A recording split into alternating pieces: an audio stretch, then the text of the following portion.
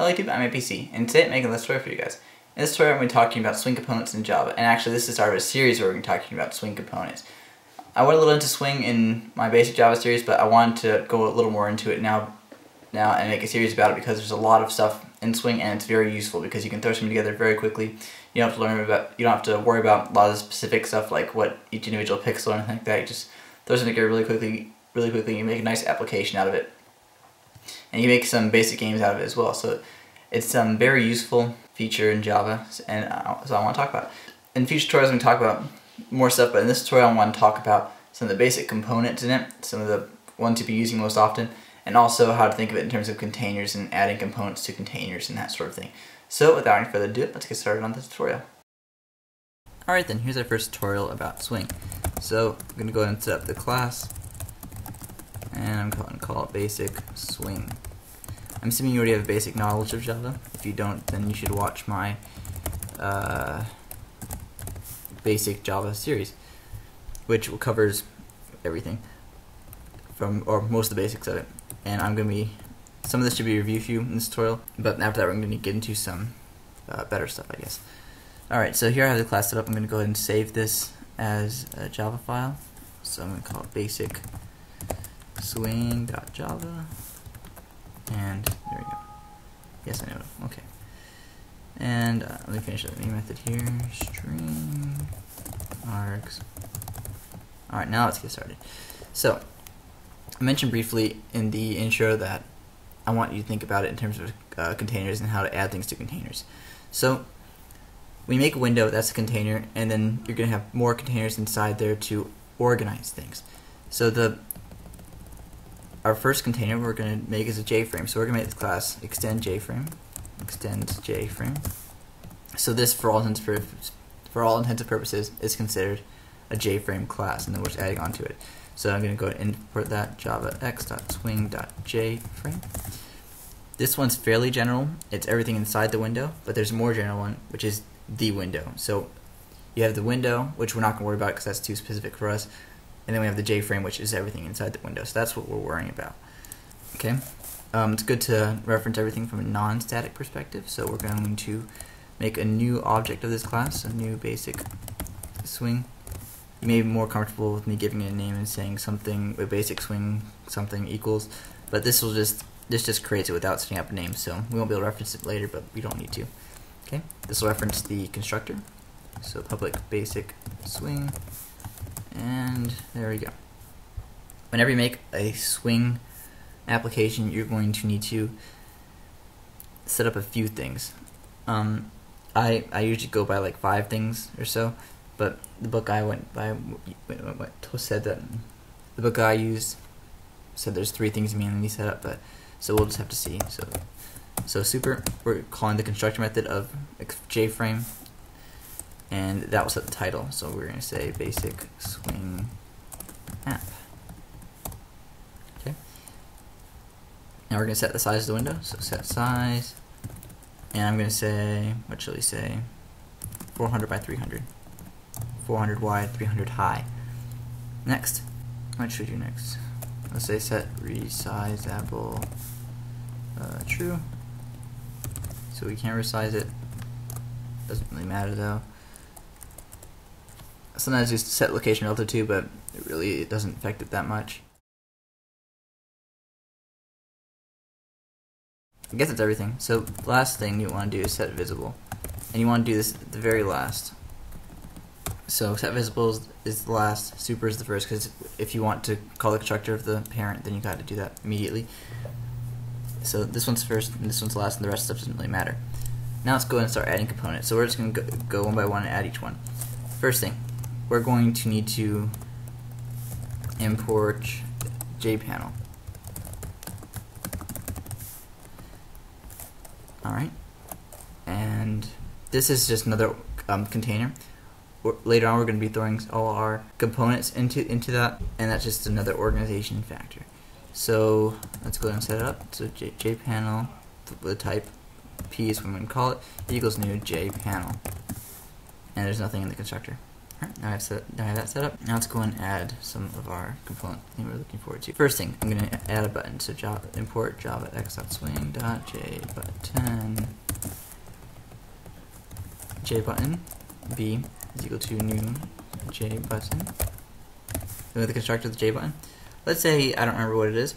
It's fairly easy to look things up, and it's a good skill as a programmer to be able to look up constructors and different methods from built-in classes. So what we're going to do is we're going to look it up in the Java API, which is where they have explanations for all of the Java methods and classes and packages and all that.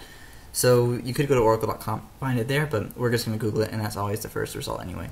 So I'm going to type in Java JButton, and right here, like I said, these are both Java API links, only they're to different versions of Java.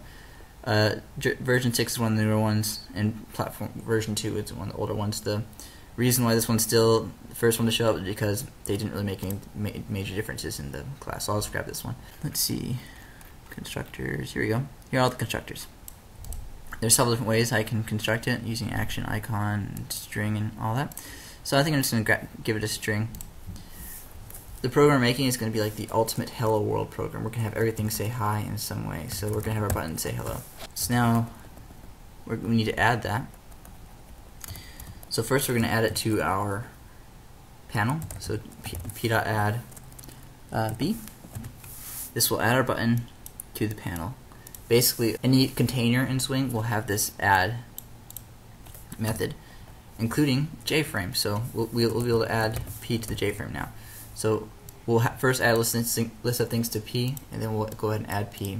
That's how we're going to go about doing this. Now that we've got that figured out, let's go and compile it and see if what we have so far works. So Java C basic swing.java. Java basic swing. Okay, compiled okay, and let's see if it runs. There you go, runs. We have a button there. And that was very easy. Think of all that goes into making this window. There's all kinds of pixels here that need to be drawn, and here the button, it changes when my mouse goes over and I click it, and that makes it animate, I guess. It animates differently when I have it held in. And all that's a lot of things that go into it, but we only did a short code to add it. And we can add other things pretty easily. Next thing I add is a JText field. So I gotta import that real quick. javax.swing.jtext field. This is a bar where you can input things, and it's a text field, so it only has one line. So I'm gonna say JText field. I'm gonna call it t equal to new JText field. How should I have this one greet me? I'm gonna have it just say hi. All right. Next, moving on. Let's make a JText area. JText area. I'm gonna call this one TA. Equals new JText area. Now, the difference between JText area and JText field is that area can go over multiple lines. Field. Yeah, there we go. So in order to show that I can go over multiple lines, I can have it say how/n/r/n/u, where the /n will move to the next line. So that way this will take advantage of the multiple lines that are available in JText area. And of course I gotta import that. Import javax.swing.jtext area. Alright, I say it's high time we test it again. I think it's still running. That was weird. Okay. Test it out. Java C basic swing.java. Okay. Java basic swing. Run it. And doesn't show the text area, which makes sense because I didn't add them. I forgot. I shouldn't have closed that. Oh well. I'll open it up later. So now we're going to go and add these two new components to our panel. So p.add t and p.add ta. Gotta open up my command prompt again. Now that I've actually added those components to our room, let's try recompiling and see if it works better this time.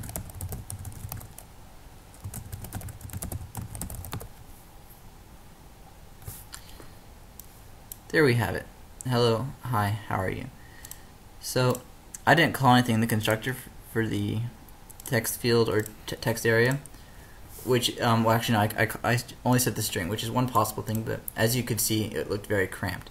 So I want to find a way to give it a size. So I'm going to look up the constructors for those components. So JTextArea, which shows up right here. And what's it tell me? Here's the list of constructors. So here's the one I think I'm going to use. This text and rows and columns. So let's see, how many rows should I give it? I'll give it 20 rows, 5 columns. Sounds about right. And text field, let's look that one up as well.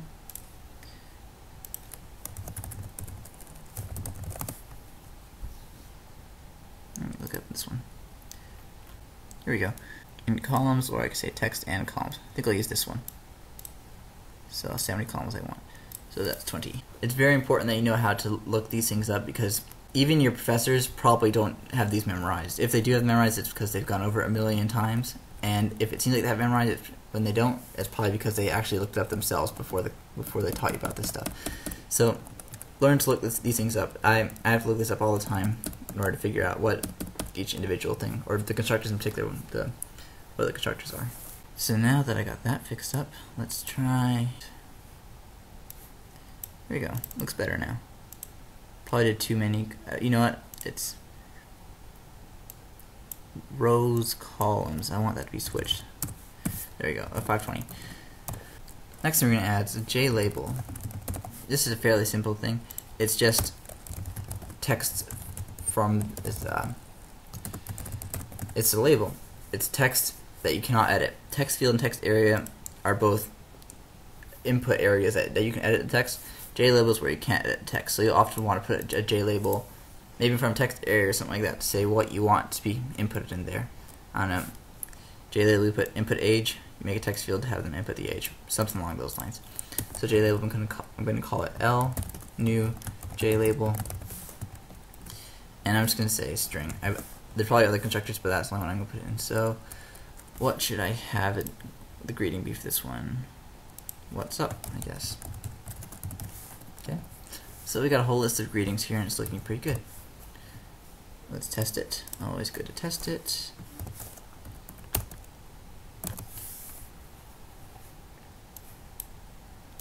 And I made the same mistake I made just now. I did not add the label p.add. No. Easy mistake to make. Also goes to show the importance of testing it.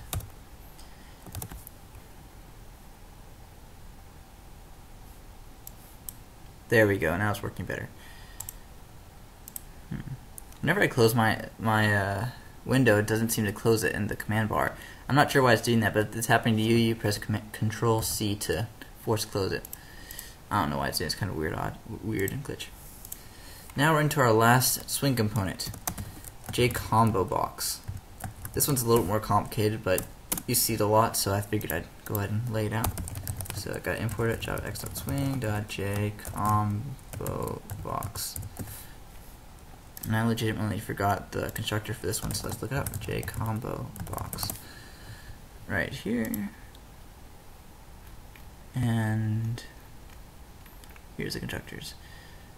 An object array of the items in the JComboBox. There we go. And by the way, if you let's say have no idea what that is, just click JComboBox and it'll give you more detailed explanation. Very cool stuff. So let me just get this done. CB equals new JComboBox. So it's an object array. Generally you're going to make it out of strings, so we're going to go ahead and do that. So by the way, JComboBox is like a drop down box, so it'll give you a list of things to select from. So I'm going to make an array, call it choices, and set up like this. If you don't know about arrays, watch my basic series. I'm just setting it up in the easiest way to set it up, which I'm just going to throw in a couple strings in there. So let's see. I'm kind of running out of English greetings. Let's throw in a couple of foreign ones. So I used to live in the Netherlands, so I'll put in a Dutch one. Hello. That's how you say hi in Dutch. And then let's see, French, bonjour. And one more. I'll try in Japanese. Konnichiwa. That's probably spelled wrong. I have no idea how to actually spell it, or if there is even English spelling. So there you have it. Then I'll just put in choices as the parameter for that constructor. Now that I got it taken care of, I'll go ahead and p.add cb, and then we've got that part finished, I believe. So now let's run it again, and here we have it. We have all of our basic Swing components. So I have the button, we have a text field where, by the way, you can edit and type other stuff in there. Same thing with the text area. On the text area, it's over multiple lines. And then what's up is a label. You can't edit it, just saying it there. And then here I can select different things in the combo box. That's all for this tutorial. So for as far as the rest of the series goes, I decided to do it a little differently than I usually do my series. I could go through and talk about one Swing component at a time, one Swing concept at a time, but I figured that would be kind of boring, because in order to make a cool Swing application, you just kind of use them together. So I decided to make several different applications using more or less all of the Swing components, or a lot of them at least, a lot of the major ones. And for that reason, it doesn't matter what order you go in. Up on the screen, I'll show you all of the ones that I have in the series, and you can go whichever order you want. I'll line them up in the order that I suggest you go in, because some are easier than others. Some of the concepts are more complex than others, but they don't really build on each other one by one. So you can click on the screen for the individual tutorials, or the links will of course be in the description as well. And if you enjoy the tutorial, please rate, comment, subscribe. I always appreciate it. Leave a comment telling me what you thought, and liking it helps my videos out a lot. I really appreciate it. So that's all. I'll talk to you guys next time.